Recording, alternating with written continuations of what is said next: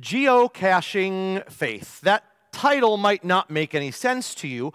Are you familiar with geocaching? I had to look it up to see if it was still a thing, and it is, by the way. Geocaching was an activity 20-ish years ago. I was introduced to it by my good friend Beth. It's like scavenger hunting, if you will, except you use a GPS. Back in the day, before smartphones, she bought a little GPS unit, a couple $100 back in the day. You go to a GPS website on the internet, and you look in your area or wherever you happen to be traveling, and you find what's called a geocache. We hiked to the top of a mountain, a beautiful scenic overlook.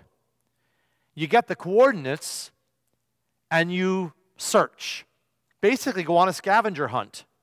Follow the coordinates on the GPS, and there, where you look, and it might be under a rock, it might be in a bush, it might be up high, it might be somewhere very creative, it might be in an old wall in the center of a city. This was at the top of a beautiful overlook, somewhere in Franklin County, Pennsylvania. I forget where it was now. We found a box, a plastic box, like a pencil box from school. It was weatherproof. And opening it up, there's a little notebook and some paper and a pencil. And you write a note about your experience that day, and you sign it and date it and put where you're from. And then you can read all the other people from around the country and around the world who've been at that exact same spot. You bring something with you on your geocache to leave at the site. It might be something from your hometown, wherever you're from. It might be something that represents you. And you leave it in the box, and you take something out of the box. And so things get left behind in this box as a way of remembering who was at that site. It's a silly, fun way to, number one, just get out into nature and enjoy things and become active. It also teaches us what a very small world we really have when you see notes that someone was at your geocache site from Amsterdam, Holland, or from Denver, Colorado. It's kind of cool. Our GPS systems actually developed during the Sputnik era, and they became satellite systems that were meant more for NASA than for you or me. But boy, what a world it's opened, hasn't it? Google Maps get us where we need to be now. Google Maps has led into Waze, W-A-Z-E, if you don't know the app on your phone. Waze will tell you not only how to get where you get, it will tell you the speed limit where you are traveling, whether you're over or under the speed limit, and then it's interactive, so it will tell you where a policeman is sitting in a speed trap and you should slow down. It'll tell you where there's a broken down vehicle on the side of the road 2 miles ahead. It will tell you where traffic has slowed and reroute you around the traffic to get you to your destination quicker. It will tell you if a piece of garbage has fallen off a truck and is in the middle of the road a quarter of a mile ahead. GPS is a wonderful thing because it helps us get where we need to go. Without it, a lot of times I'd be lost. The psalm today, Psalm 25, is an important psalm because it begins this first week in Lent as a way of directing us, God's GPS, if you will, our geocaching in our own spiritual journey as disciples, as people of faith. There are a couple of things about the psalm today that I want to point out that teach me about this faith journey that I'm meant to be on. The first one is that God's way is a way that is not intuitively known. We can't just figure it out on our own. It's not always easy to get where we need to go without a map or a GPS. Have you had the experience of getting lost? Even with GPS, sometimes they're not perfect. Sometimes we miss the way. I remember one particularly fun experience with my kids. Rob and I were taking the kids to King's Dominion one day. We're heading down 95 to King's Dominion for an amazing day with our family. They can't wait to get to the amusement park. But it said we were a lot closer than I remember King's Dominion being. It told me to get off the road, so I did. It told me to turn left and then turn right and then go through a stop sign and stop at a stoplight, proceed through the light and continue. I did. But then we ended up going into a very odd development of houses. Pretty houses, but nowhere that I remembered King's Dominion being. It said that we were a mile away from our destination, then a half mile, and then a quarter mile, and still King's Dominion seemed nowhere in sight. I pulled up in front of someone's house, and it said, "You've reached your destination." It wasn't King's Dominion. They did have a really nice swing set, though, but it wasn't where we meant to be. Sometimes GPS don't get it perfect. The psalmist tells us today that God's way is not intuitive to our own understanding. Teach me your way, the psalmist says. You don't need to be taught something if you already know it. You don't need to be taught something if you don't need to know it. And you don't need to be taught something you can teach yourself. I have students in my German classes who really enjoy learning the language, but I always have one or two who just don't bother showing up. They never crack their book. They never study. I had one student come to me one semester, and after class he looks at me and in his best Keanu Reeves impression, which was his real voice, by the way, he says, "Dude, this is hard." I looked at him and I said in my best Keanu Reeves voice, "Dude, no crap." Okay, number one, it would be Dr. Dude to you. Number two, you never come to class. Number three, when you do try to show up, you're usually half asleep or under the influence of something at 9 o'clock in the morning, and you never come prepared. What part of you thought advanced German grammar would be easy? He said, "Is there anything I can do to pass this class?" I said, "Absolutely there is." "What?" "You can take it again next semester and actually apply yourself before you waste more of Dad's money. Have a good day." You see, the psalmist tells us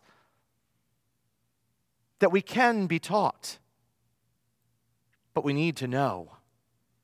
The psalmist tells us that it's not God's way is sort of like learning a foreign language or the piano. It's not something we can teach ourselves very effectively. The psalmist also tells us we don't have to be perfect at it. He says, "Don't remember the sins of my youth. According to your steadfast love, O Lord, remember me." Our ability to walk the way of faith, the psalmist tells us, is really not about our worthiness. It's about God's steadfast love. Let me repeat that because it's such a seminal thought for our Lenten journey. Our ability to walk the path of faith is not about our worthiness. It's about God's steadfast love. We don't have to be perfect. Chesed is the word, H-E-S-E-D, in the English transliteration of the Hebrew. Chesed is steadfast love. This is what one theologian wrote this week. Chesed is not merely an emotion or a feeling, but involves the action on behalf of someone who is in need. Chesed describes a sense of love and loyalty that inspires merciful and compassionate behavior toward another. You see, chesed is not a passive love, it's an active love. Chesed is not just a feeling, it's a behavior. You may have people that you love in your life, right? People you admire. I love certain actors and actresses. I love Glenn Close. I love Anne Hathaway. I love George Clooney. I will see anything they do. They don't choose bad roles, really, do they? Anything they're in is kind of worth my $12 at the movie theater. But that's not steadfast love. That's admiration. I've never had a relationship with Glenn Close or Anne Hathaway or George Clooney. I've never been able to have an active kind of relationship. It's not our thing. I'm an admirer. That's all. Chesed is the covenant kind of steadfast love you have with your family, with your friends, with your coworkers, with your students, with your faculty, with your church family. Chesed is steadfast love that's not just emotion. I admire what you do. I will watch any movie you make because you're a quality actor. No. It's about behavior of compassion and love for someone with whom we are in covenant. It relates to the concept of love. Chesed expresses God's faithfulness to God's people. It's not just God loves us. It's that God is active in pursuit of a relationship, a covenant with God's people. The last thing the psalmist tells me about this faith journey is, first, that it can be learned. We have to ask God to teach us. Secondly, that we don't have to be perfect, that our sins can be forgiven and we can begin again, because this journey is not dependent on my perfection, but on God's steadfast love. And now the psalmist says it's our role to be a part of the process. All the paths of the Lord, the psalmist says, are steadfast love and faithfulness for those who keep God's commandments and ordinances. The first verse of the psalm begins, "To you, Yahweh, I lift up my soul, O my God." The language teacher in me is going to come out again, so just forgive me for this. To you, Yahweh, I lift up my soul. That's also an active sentence. Passive would be, to you, Yahweh, my soul is lifted up by someone else, right? No.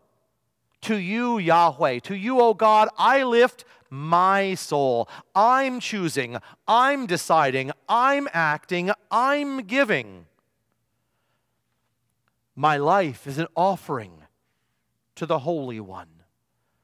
The psalmist says that once I understand that I can learn the way of faithfulness, once I learn that my past no longer chains me,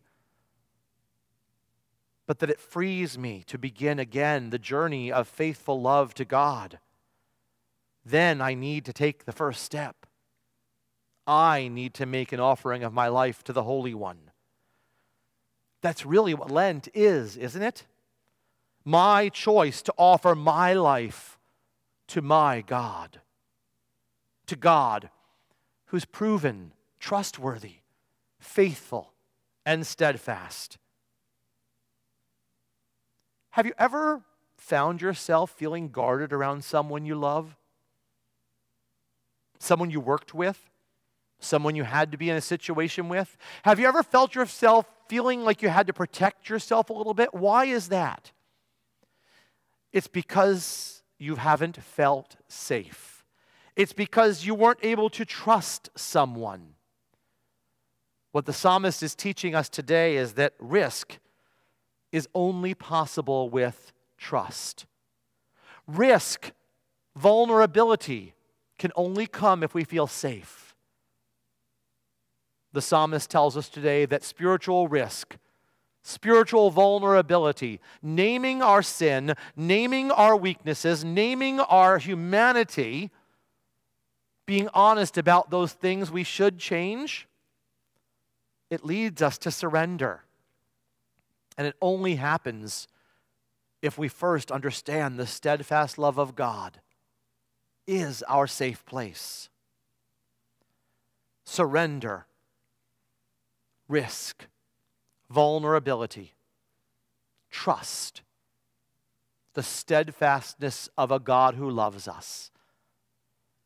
That's the Lenten journey. Risk is only possible with trust. Risk leads us to surrender. And surrender leads us to the cross. Amen.